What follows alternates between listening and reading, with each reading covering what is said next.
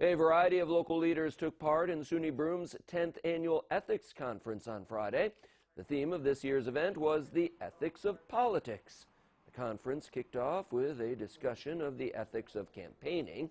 Moderated by Arthur Suggs, the panel included County Executive Jason Garnar, Town of Dickinson Councilwoman Sharon Exley, Minority Leader for the County Legislature Mary Kaminsky, and Binghamton City Councilman Giovanni Scaringi.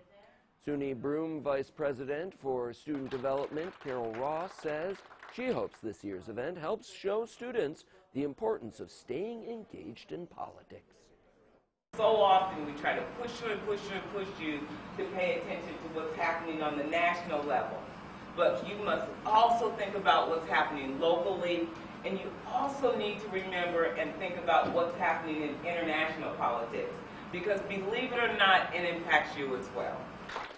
After the discussion, there were breakout sessions and film screenings. The ethics conference was capped off with a dinner and keynote address from Assemblywoman Donna Lupari.